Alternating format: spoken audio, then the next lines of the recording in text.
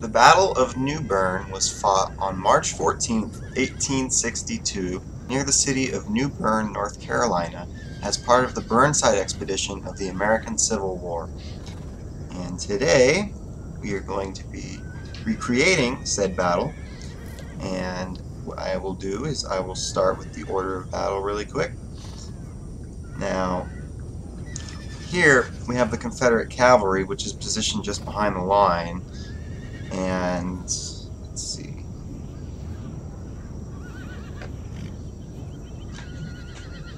Right here we have the 33rd North Carolina. Here we have the 26th North Carolina, which is a unit in the game, so that's good. Here we have the 35th North Carolina. Oh, sorry, this is militia.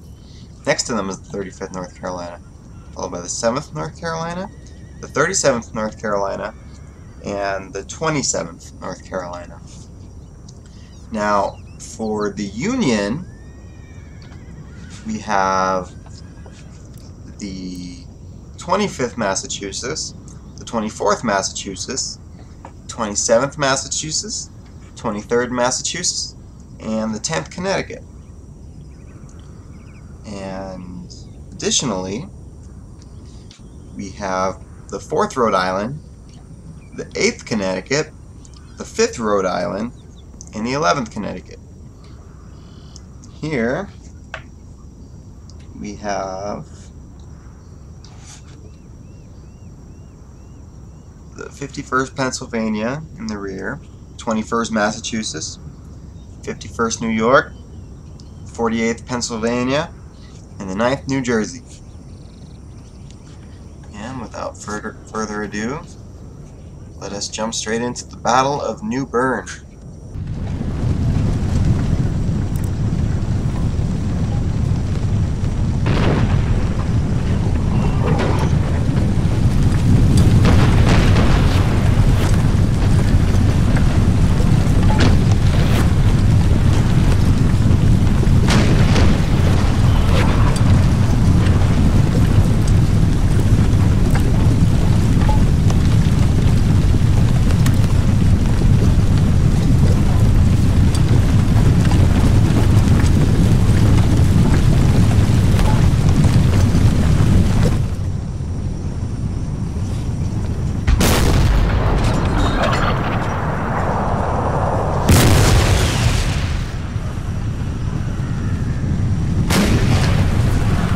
Female soldier, Katie Brownell, supposedly carried the 5th Rhode Island's flag into battle.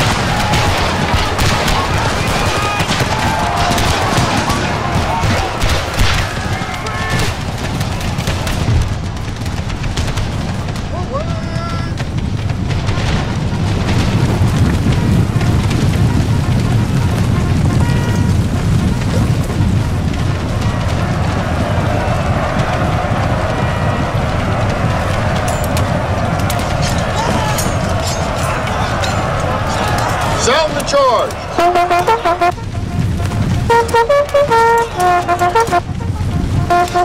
The Battle of New Bern was the baptism of fire for the 26th North Carolina. The nearby 33rd North Carolina suffered their greatest casualties with 28 wounded and 32 killed. Their flag was captured and 100 men were also taken prisoners.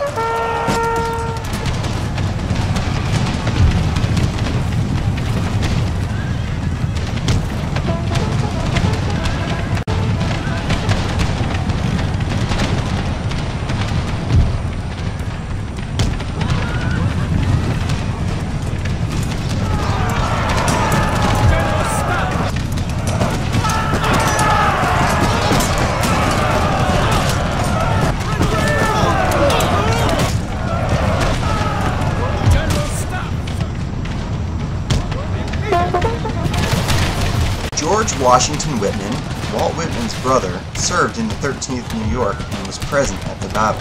He would later write, "We marched up under a terrible fire, formed line of battle, and at it we went.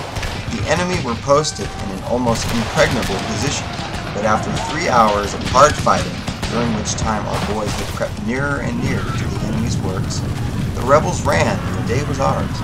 Our regiment suffered pretty bad. We had only about 651 men when we went into the fight, and lost about 100 in killed and wounded, among whom was some of my intimate friends."